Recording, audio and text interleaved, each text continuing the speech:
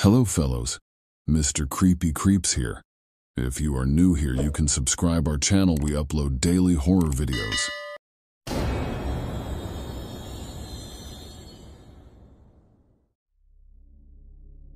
They say that things change when you observe them. For example, my mom would look so proud at my childhood soccer games, but she'd immediately change the moment she noticed me on the substitute bench. A moment of observation, intended or not, can change everything. One summer, my parents drove me out to a nearby national park. They had a junior ranger club where kids were introduced to all manner of wildlife knowledge and survival trivia. I wasn't sure about it at first. It seemed like just another thing on a long list of nothings. But I gave it an honest shot. Along with a dozen other kids and the chemically positive ranger accompanying us, we had craft sessions, survival training, cave exploration, and all kinds of games. Unlike sports, it wasn't just about beating an opponent. This was about cooperation, to work together. Seeing us all work towards a common goal changed something in me, brought out something good. I enjoyed that. Back in July of '98, all 12 junior rangers set out on a spotlight night walk. Along with our guide, we were to pack our own survival kit and make our way to one of the ranger stations. There we'd unpack and be graded based on what we'd chosen to bring. There was this excitement in the air. It was like a graduation of sorts. We were to become official wildlife stewards, they called it. We excitedly paired up in a buddy system, 2 by 2, and followed the trail. It was supposed to be uneventful. The man in charge, Ranger Dan, had done that walk every summer for the past 12 years. He was prepared for a lot of things, but nature had other plans that night. I remember him holding up a hand, silently asking us to stop and listen. There was this deep groaning noise off somewhere in the dark. I heard rustling bushes and crackling saplings. I saw 2 gleaming stones reflecting the shine of our flashlights, a black bear. Looking back at it, it really wasn't as bad as it sounds. The bear sniffed at Ranger Dan for a bit and wandered off, but to a group of 10-year-olds it was like staring at death itself. My buddy panicked and bolted into the woods. We're not allowed to ever leave our buddy, so I did my best to keep up with him. I yelled at him to stop, but by the time he did, we'd been separated from the rest of the group. I couldn't even see their flashlights anymore. Luckily, they used to have a system in place to help lost visitors navigate. They called it the Lady Bluebell system. All over the park, they'd wrap blue tape around the trees and tie a bell in the direction of the closest ranger station or trail. Even in the dark, you could hear a bell go off every now and then, and you could check the bell to get a direction. Spotting that blue tape immediately improved our odds of survival. We'd been taught that if all else fails, all we had to do was to follow 3 simple rules. Stop, listen, look. Lady Bluebell takes you home. Those were the rules. That first moment when I realized we were lost was horrifying. I could barely breathe, like I was choking on the darkness. My buddy was having a panic attack, but I did what I'd been told to do. To stop, listen, look. Lady Bluebell would take me home, and I swear not only did I hear that bell, I saw her. A tall woman in a blue dress, off in the distance. A sun-tanned arm pointing us in the direction of the trail. Long dark hair framing a brilliant smile. A warm presence in the dark of night. Maybe I remember it wrong, maybe she wasn't really there, but I think she was. My buddy and I were probably lost for no more than 20 minutes. We made our way back to the trail. Not long after that, we spotted flashlights in the distance. The rest of the night was nothing but praise from Ranger Dan, all the hot dogs we could eat, and scary stories told by a roaring campfire. I never told anyone about seeing Lady Bluebell, not a living soul. My mom thought that night would be the end of my interest in the Junior Ranger Club, that it'd scare me away. But strangely, it had the opposite effect. I had used what I'd learned to survive, to win. And this wasn't just winning a game. This was winning at life itself. I'd faced real, actual danger and lived to tell the tale. That's when I knew I wanted to be a park ranger. I got my Bachelor of Science in Forest and Natural Resource Management from MSU, worked a few different jobs, took a sabbatical, and ended up with a position at the Minnesota Department of Natural Resources in 2009. Nowadays, I'm the one running the Junior Ranger Club. Ranger Dan retired back in 2018, but still volunteers for the club in the summer. I've acquainted myself with the area for over a decade. I'm confident. When I say that I know my way around, I know what animals roam which areas, and I can tell by the shifting seasons what is to come. I know how flash floods smell, and I can tell by the taste of the air when a lightning storm is coming. Still, every now and then, Mother Nature surprises me, and sometimes she gives way to something different entirely. The park has changed a lot too, the Lady Bluebell program, for example. Over the years, it evolved into a sort of mascot. She was portrayed as this radiant woman in a blue summer dress. She also had her sidekicks, like the mischievous Ricky Raccoon and the ever-somber Sunny the Sad Sunflower. There were comic books, trading cards, stamps, merchandise. She was a beloved icon. They hired a woman to dress like her every summer, to welcome the junior rangers and teach them the system. Lady Bluebell was sort of our Smokey the Bear, telling kids how to behave in the park to keep themselves and others safe. I loved it. Long after the end of Junior Ranger Club came to an end, I still collected all sorts of Lady Bluebell memorabilia. But there were issues. Over time, some visitors to the park began stealing the blue tape, keeping it as a souvenir. Others just took the bell. Some moved the bell around, purposefully pointing it in the wrong direction. Over time, the effort and resources required to constantly fix the system started to outweigh the benefits. They officially ditched the Lady Bluebell Takes You Home motto in 2008 and retired the mascot entirely in 2011. I was sad to see her go, but it made sense. It just wasn't practical anymore. Times change. Now that you know me a little better, I want to tell you about one particular incident, something I haven't been able to share with my friends and colleagues. It was late August. I was following our southeasternmost trail, mapping the movements of an elk herd. The leaves were just about to change color, and there was a tinge of cold in the air. Branches had started making snappier sounds, and the days were rapidly growing shorter. Autumn was just around the corner. That day, I was ready to head back when I spotted a plume of smoke just off my trail. Nothing big, possibly a campfire. I decided to give it a once-over just in case. I came upon a small camp, a rough-looking one-man tent, neon orange, a hastily constructed campfire with what looked like a grilled squirrel. I caught a whiff of sweat coming off the tent, giving me the impression that whoever lived there had been around for a while. Looking at their choice of meal, I figured maybe a bit too long. "Hello," I called out. "Anyone here?" I heard a shout in response and hurried footsteps, someone falling, getting up, and then sprinting in my direction. At first, I was taken aback, thinking it might be a wild animal. Seconds later, a young woman crawled into camp. The best word to describe her was disheveled. Her hair was a tangled mess, and she was deeply sunburnt on her arms and face. Her lips were dry and pale, and her hands kept shaking. The moment she saw me, her eyes welled up with tears. "Yes!" she cried. "Jesus Christ, yes!" She got up and flung her arms around me, crying onto my shoulder. Not just a sob either, but a full-on wail. She tried to say something, but every other word got stuck in her throat. Did I make it?" she sniffled. "Am I out?" I sat her down, offered her some of my water, and asked her to calmly explain what had happened. "I just can't believe my luck," she said. "I thought it was all over." I choked on my words. Nothing had prepared me for this. We weren't out looking for anyone. We hadn't been for months, maybe years. "It's okay," I said.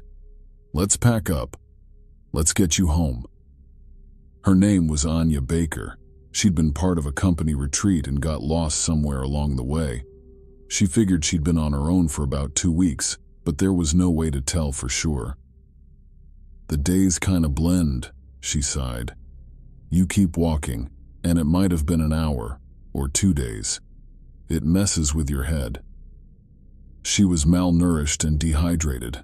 I didn't think she had the strength to make it back. The closest ranger station was quite a way off.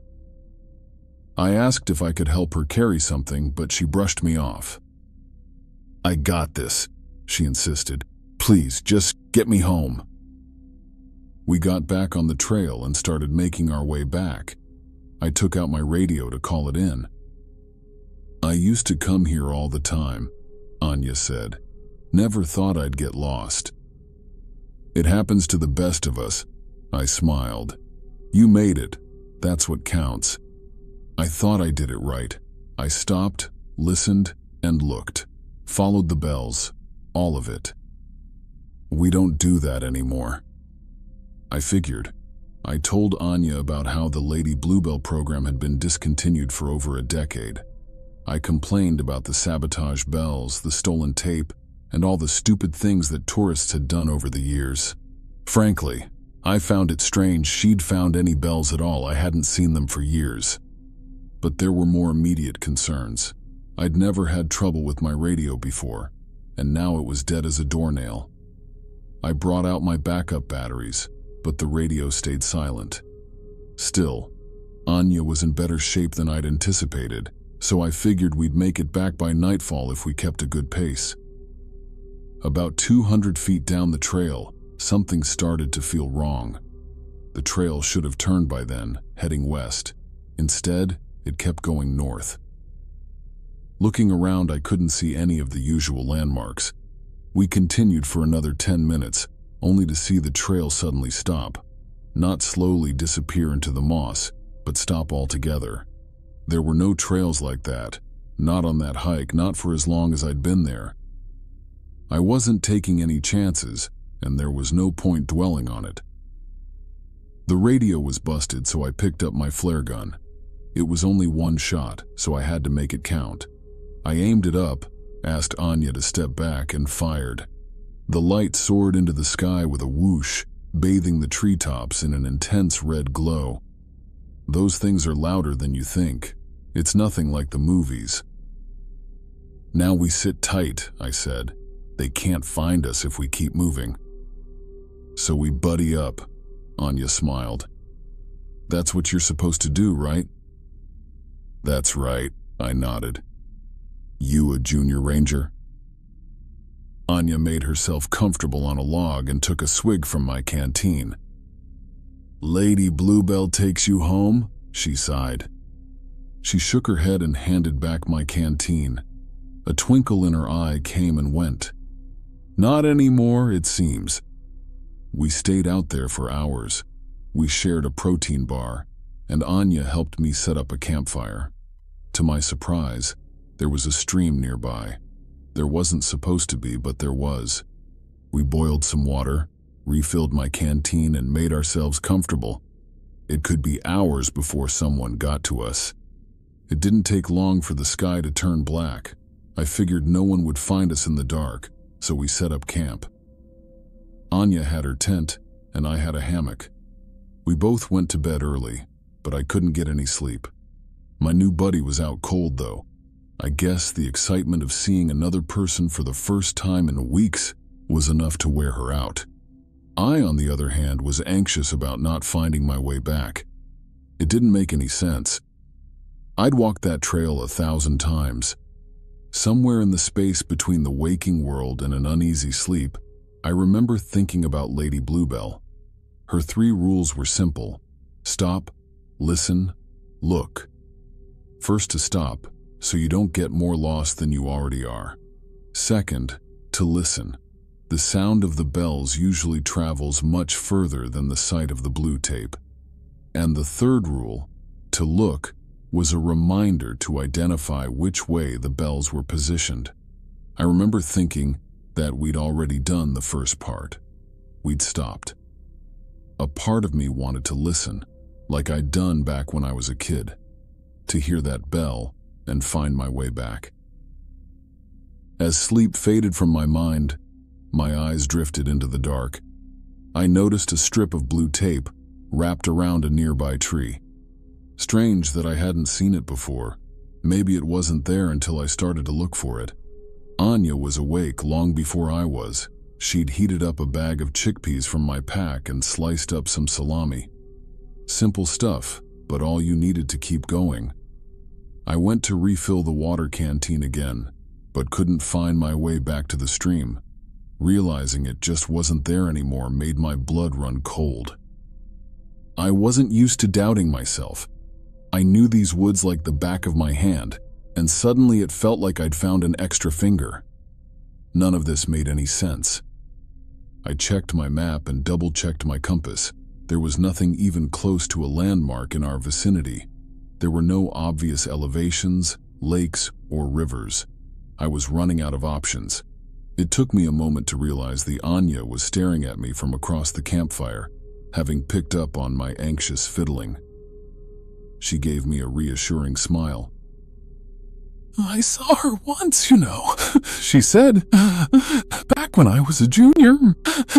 "It's not uncommon," I added. "Lots of kids think they see her.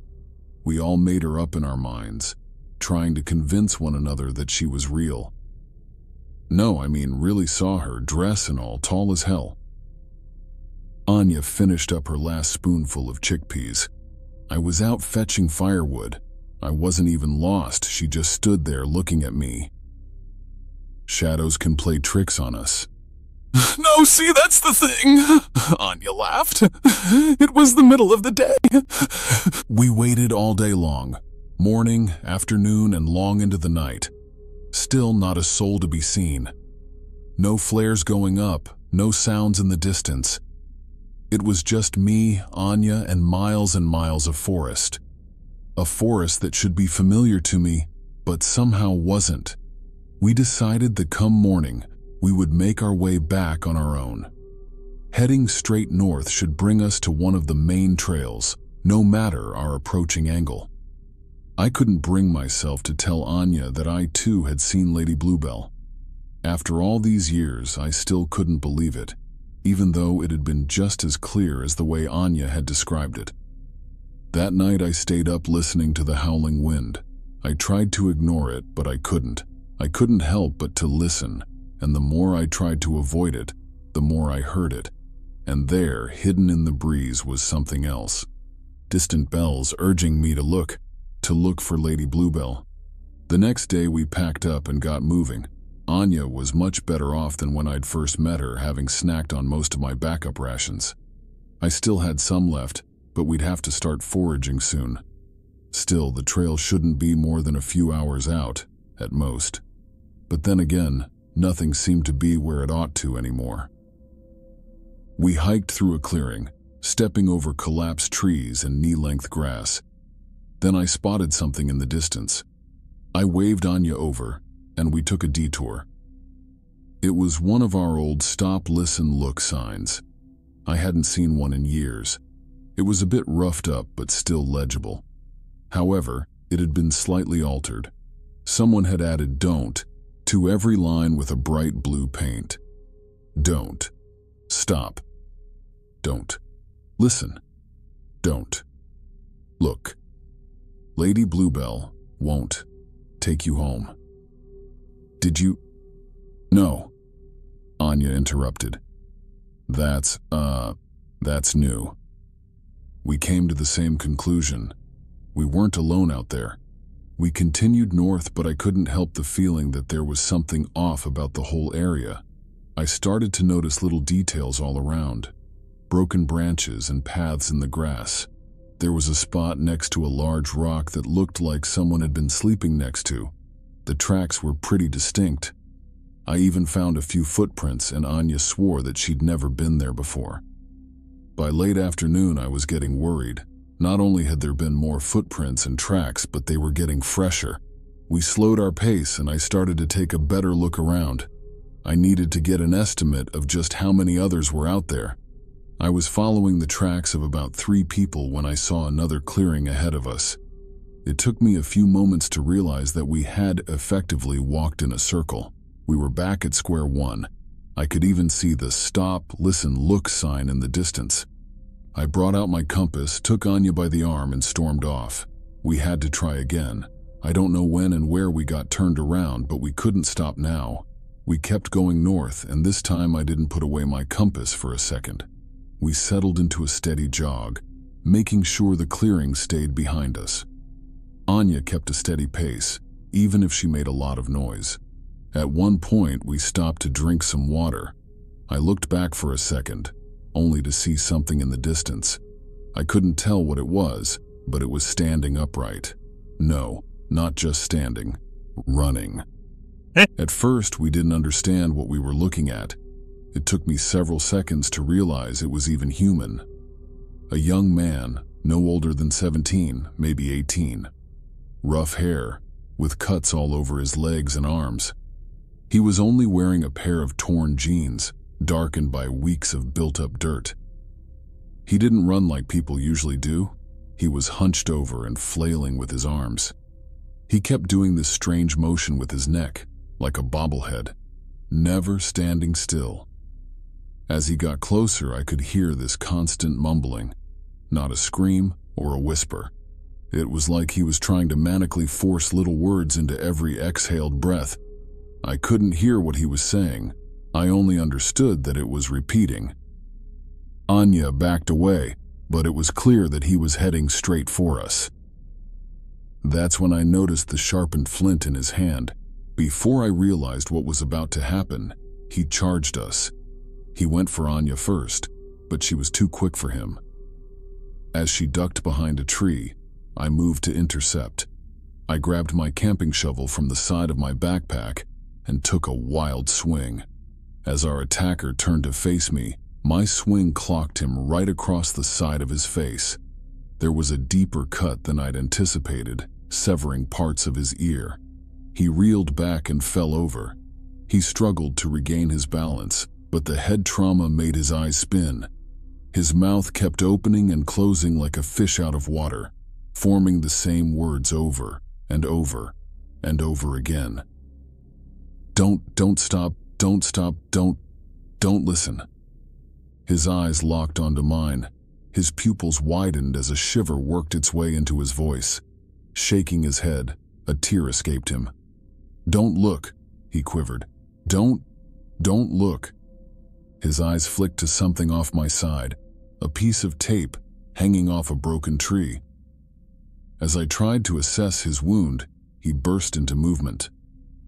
No longer able to run straight, he toppled over into a bent-over gallop, bracing himself against trees and stumps as he fled in a panic.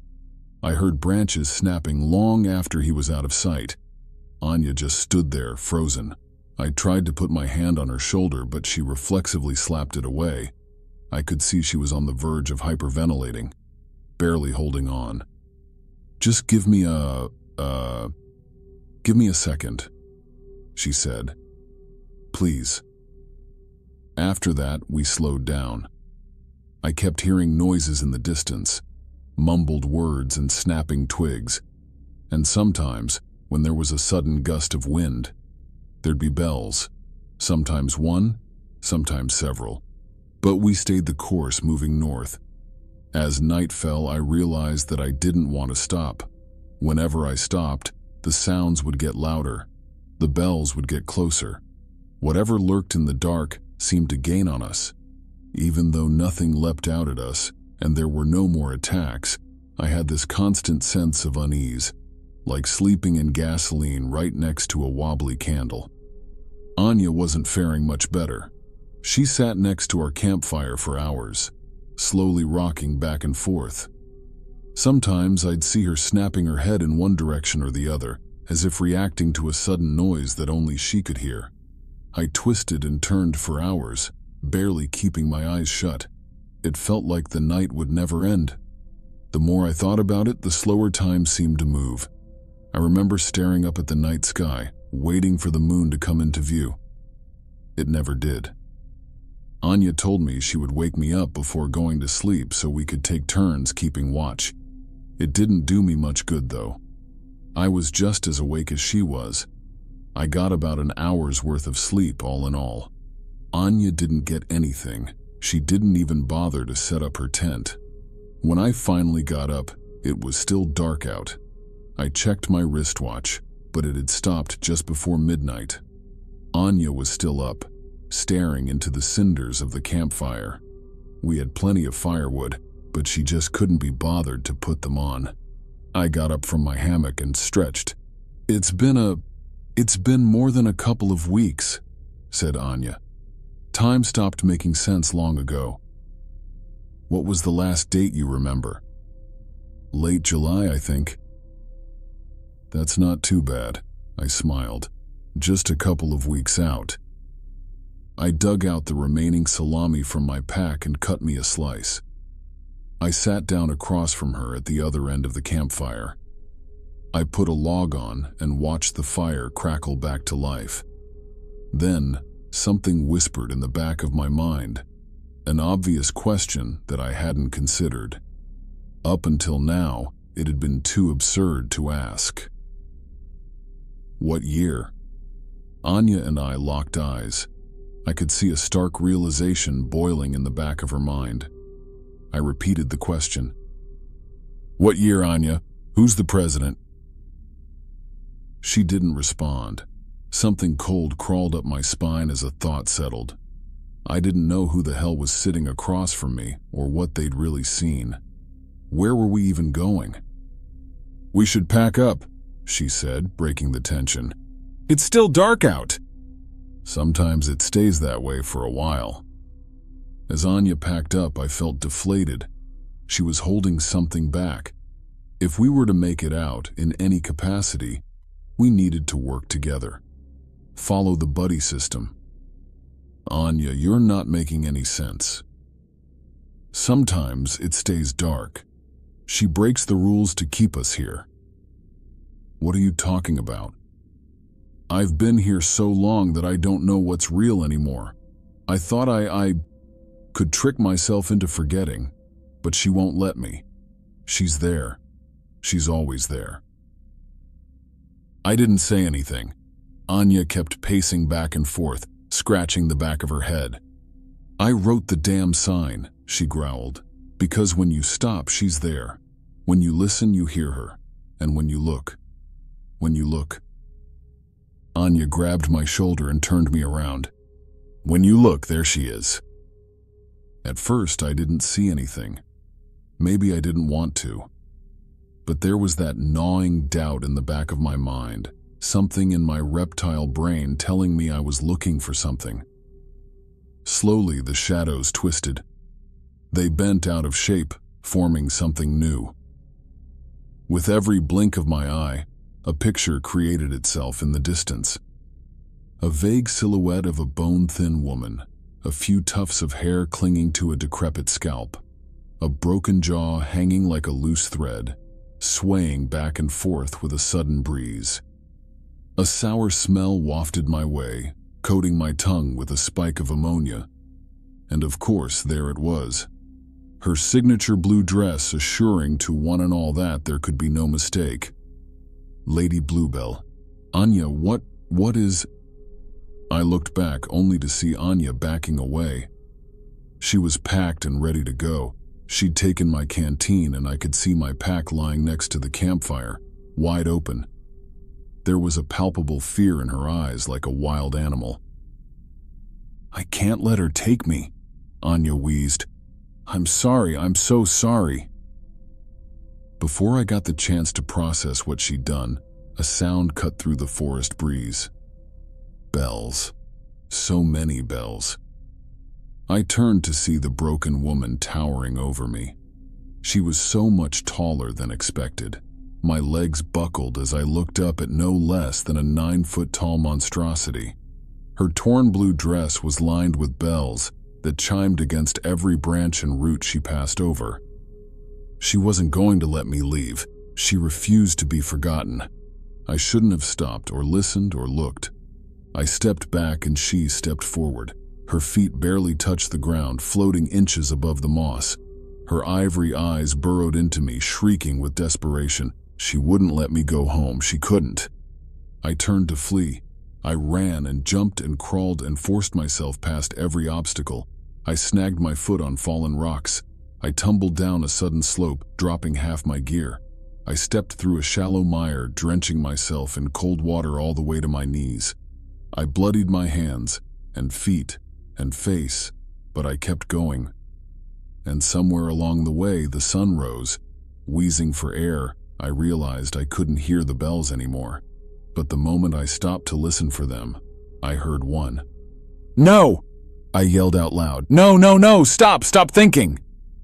I bit down on my thumb and screamed. I shouldn't listen. I shouldn't stop either. I had to keep going.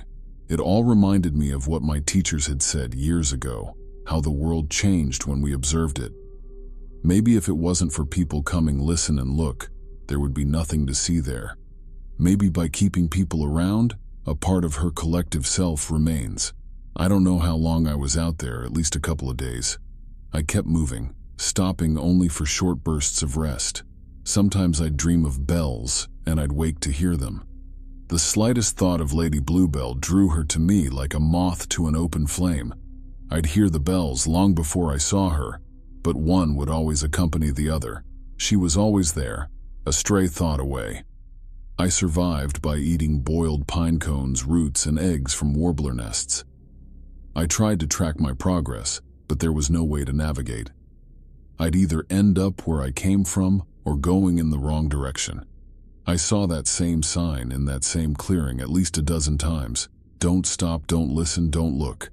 My feet chafed and I'd grown a solid bare stubble. Having barely slept, I was having trouble shaping cohesive thoughts. I remember sitting by a stream not knowing how I got there.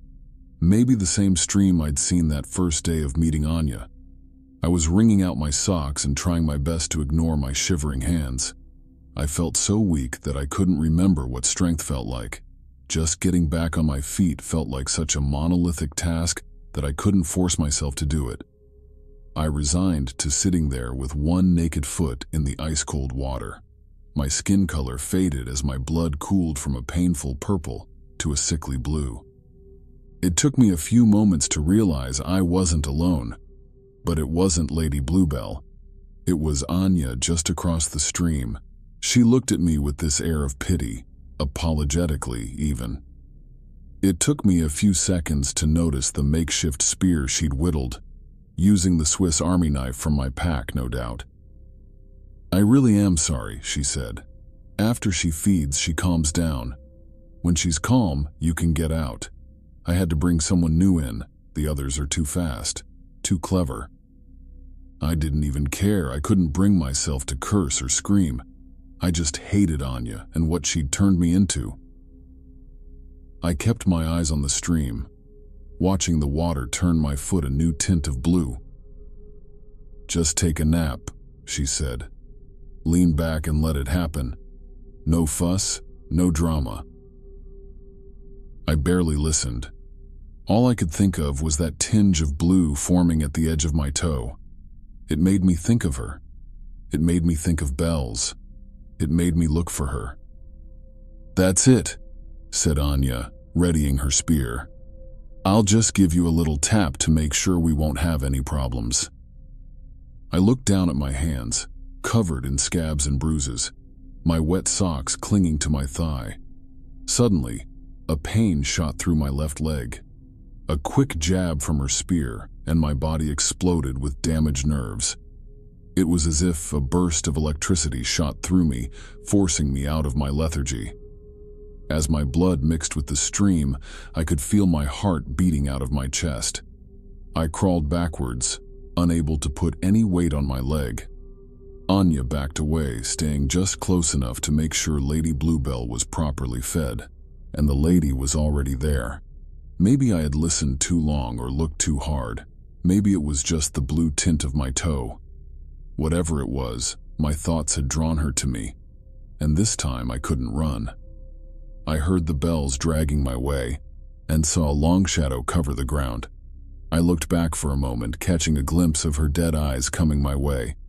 Nay. Lady Bluebell didn't take you home anymore. I couldn't run, but I had to try something and anything. I tied my wet socks together into a makeshift blindfold and put it on as tight as I could. I pushed my wet fingers into my ears and screamed. I figured that if I couldn't listen or look, maybe she'd be less interested in feeding on me. I focused on the pain in my leg as hard as I could, letting it envelop my thoughts. I knew she was closing in. My pulse went haywire, begging me to panic, to look back, to listen for threats and run, to know what to expect and prepare myself, but I didn't. There was the soft touch of a cloth against my head. Little pieces of metal bells dragged across my body as Lady Bluebell passed me by. She didn't care for someone who couldn't look or listen. But Anya could. Anya did. Keeping the sock blindfold on, I flopped onto my belly. I kept my fingers in my ears, screaming until my throat was raw. I felt a thumping in the ground as something was dropped and quick footsteps in rapid succession. Someone was running. Then, a sudden stop. For what felt like an eternity, it was just me and my thoughts. Maybe she got away. Maybe we both made it. Then something meaty bumped into me. Something warm and wet. It splattered onto my clothes and stained my face, drowning the air with a stench of blood. There was a reverb in the air, like the vibration of a scream. But I didn't turn to look, I didn't turn to listen, and I refused to stop. Hours later, I made myself a crutch. I pressed wet moss into my ears and kept the blindfold tight. Blind and deaf, I forced myself forward. It was just inches at a time, and every step of the way shot through me like a bolt of lightning. And somewhere along the way, I felt a solid trail under my feet. Taking off the blindfold, I started to notice familiar landmarks. My clock started ticking, and my radio burst to life. I was back on familiar ground. Maybe Anya had been right. Lady Bluebell was more relaxed after a feeding. Civilization was just around the corner, waiting for me to observe it once again. I'd been gone for 6 weeks. It was none other than Ranger Dan that came across me, leading a troop of junior rangers across the same trail as all those years ago. And yes, he had hot dogs. Now that some time has passed and my leg is healed, I've retreated to an administrative position. I keep my exposure to the park minimal. I haven't told anyone about what really happened.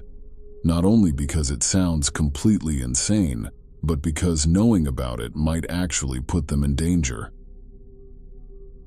I might not get along with everyone, but I wouldn't wish for anyone to come looking for Lady Bluebell. Anya Baker was indeed reported missing from a company retreat about 8 years prior. The strange young man was a mystery. No one matching his description had been seen for years. Looking back at it, it feels so obvious. Anya had been so frantically preoccupied with fighting her way forward that she never really considered the very first rule: to just stop. Perhaps there is some greater lesson to be learned. There were so many of us that never wanted Lady Bluebell to leave. We stopped along the trails to listen and look, hoping some part of her was still out there. Maybe we were just looking for our childhoods. I know I was. I believe that she was some collective consciousness of belief, remaining in a forgotten part of what the park used to look like. A creature we all made and abandoned, like the ghost of someone who never truly was. Maybe the world changes when we look at it, and sometimes it changes when we don't. And in the deep dark of those unseen chasms, things still grow, unheard, unseen, and unstoppable.